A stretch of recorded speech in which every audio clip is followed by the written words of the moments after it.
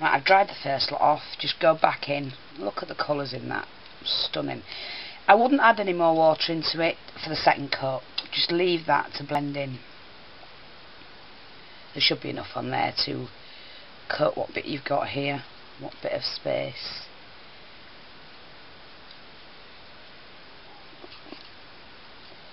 And like I say, nothing has to be perfect. It's nice if you can have a little bit of textured difference or something.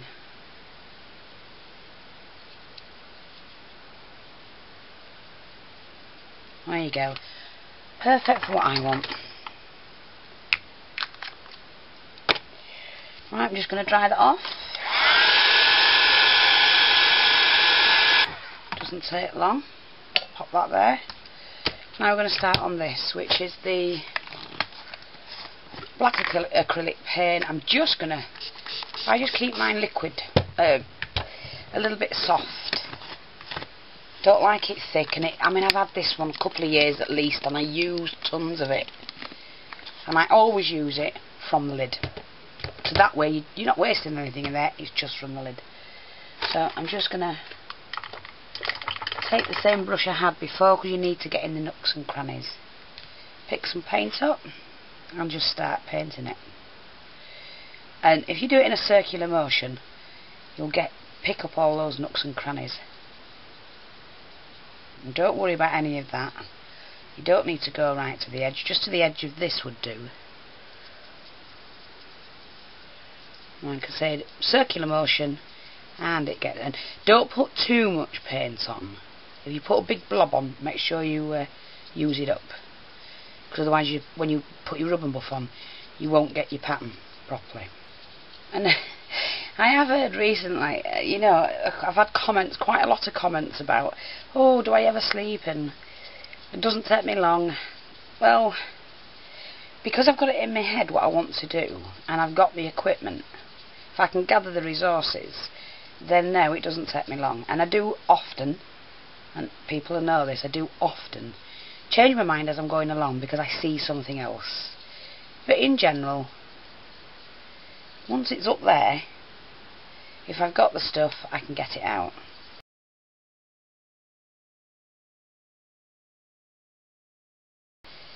So therefore it doesn't take me long. I'm not spending hours and hours debating.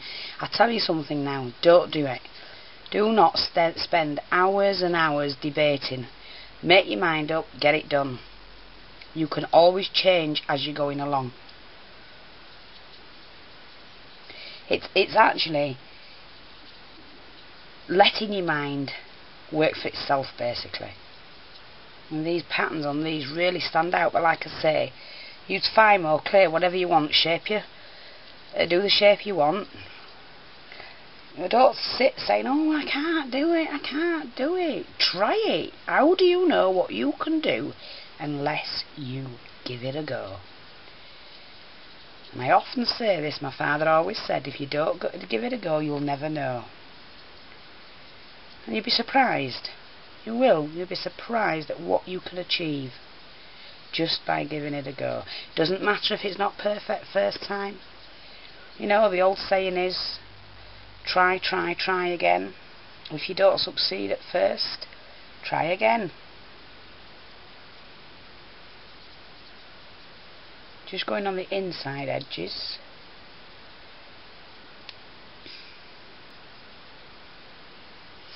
Make sure that's all done. And what I'm just going to do is just to take my cloth and just tap the excess paint off it, because I don't want the excess paint on it if there's any hanging about, that's all.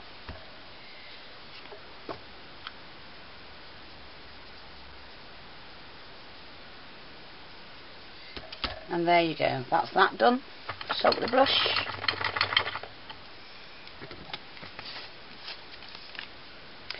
Pop out the way. And what I'm going to use is this blue on the... oh, I'm going to dry that first. Time are we on? A few seconds ago. Right, what I've done now is I've dried this off, and I'm just going to paint the inside of it now. So let's take the paintbrush. Again, I'm going to use the same colour because I absolutely love this colour. Water bottle.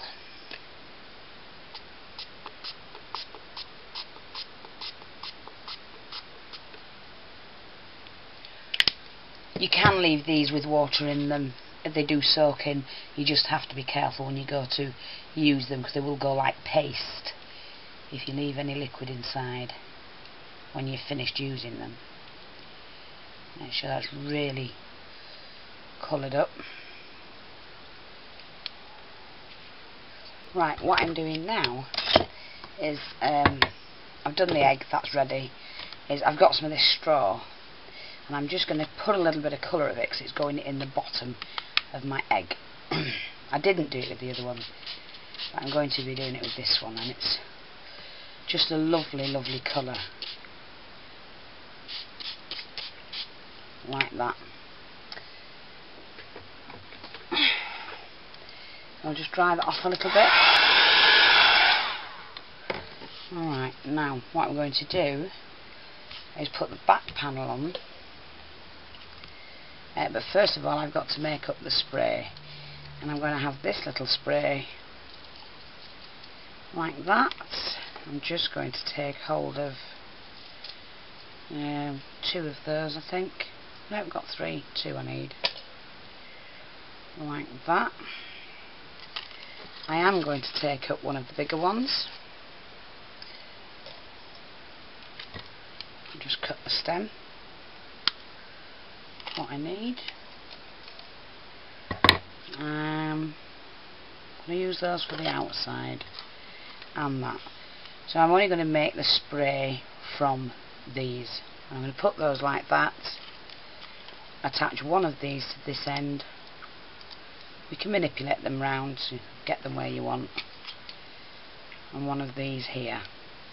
And all you do is just twist the whole lot, because you can bend them all back where you want them. And you're just going to cut that off. Yeah. You won't see these at the end anyway. So, put these into position.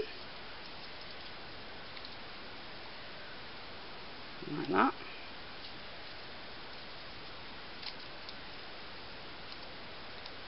Where I want them. Like that. And then I'm just going to glue these. Centerize that. And then just, you might need a little bit more glue. Okay, and then just pop them on like that. You manoeuvre them about a little bit as and when you need them. So, like I said, just fiddle about with this where you want it to be. Don't have all your leaves flat. You want to be able to see them. Not that you'll see much. Like that. Ah, that's pretty, isn't it? And then what we're going to do is to glue this onto there.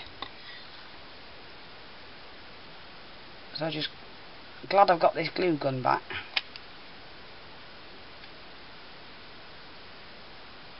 Just be careful with the glue. Okay, and then pop that onto your egg, fasten it like that, and then manoeuvre it into place. Don't worry about any of that, it peels off, just rub that. Like I say, it doesn't matter about that, we can hide that. Oh, it's glue, look at it, you bugbear. I'm going to have to wash my fingers as well. So I'm just going to wipe the fingers. I'm going to be handling the lace in a minute. I don't want to get it all over that.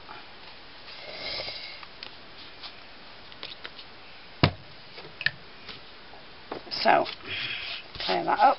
In fact, I'm just going to turn that over. And there you go, you've got a pretty little display in there. I might have to just go over that bit there. I don't know, well, let's see if we can wipe it off. Just where the paint. We can touch that up at the end, it doesn't matter whatsoever. Right, so now we've got that, it's time to put the bead on. I'm using the chunky bead first. Let me just see if I've got any I can use up.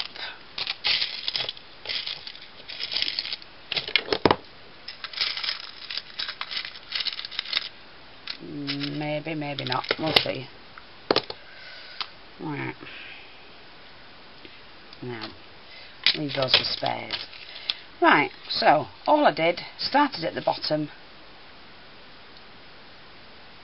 You've got that lip to work from. And then took the bead around the edge. Like that, making sure that you're even on both sides. Like that, and push it in.